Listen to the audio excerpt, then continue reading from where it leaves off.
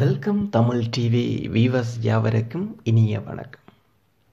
இன்று நாங்கள் பார்க்க இருக்கும் விடயம் ரணில் விக்ரமசிங்க முரட்டுத்தனமாகவும் கடும் போக்காகவும் செயற்பட்டார். நாட்டு மக்களுக்கான உரையில் ஜனாதிபதி மைத்திரிபால சிறிசேனா தெரிவிப்பு தொடர்பான தகவல் ஒன்றை பார்ப்போம். நல்லாட்சி அரசின் கோட்பாடுகளை மீறி ரணில் விக்ரமசிங்க முரட்டுத்தனமாகவும் கடும் போக்காகவும் செயற்பட்டார் என்று ஜனாதிபதி மைத்திரிபால சிறிசேனா தெரிவிக்கின்றார். ரணில் விக்ரமசிங்க தர்ம சங்கடமாகவும் பிடிவாதமாகவும் கூட்டு முடிவுகளை தவிர்த்து தனிப்பட்ட முடிவுகளை எடுக்க முனைந்தார். அவரது இந்த நடத்தை பல மோதல்களுக்கு வழிவகுத்தது என்று அவர் ஜனாதிபதி சுட்டிக்காட்டுகின்றார்.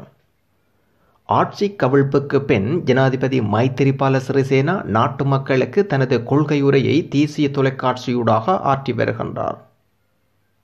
இதன்போதே ஜனாதிபதி இந்த குற்றச்சாட்டுக்களை ஐக்கிய தேசிய கட்சியின் தலைவர் மீது முன்வைத்துள்ளார்.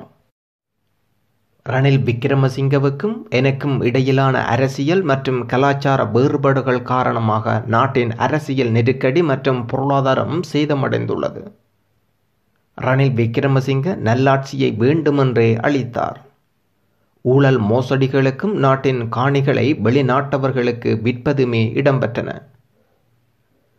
என் மீதான கொலை சதித்திட்டத்தில் அமைச்சரவை உறுப்பினர் ஒருவரும் பங்கு பற்றியுள்ளார் என்று கூறப்பட்டதுடன் அந்த நிலைமை நாட்டு மக்களை மிகவும் பாதித்திருந்தது. மஹிந்த ராஜபக்சவை நான் அரசியலமைப்பின் பிரகாரமே நியமனம் செய்தேன் என்று ஜனாதிபதி மைத்திரிபால சிறிசேனா தெரிவித்திருக்கின்றார். இன்று நாங்கள் பார்த்த விடயம் ரணில் விக்ரமசிங்க முரட்டுத்தனமாகவும் கடும்போக்காகவும் செயற்பட்டார்.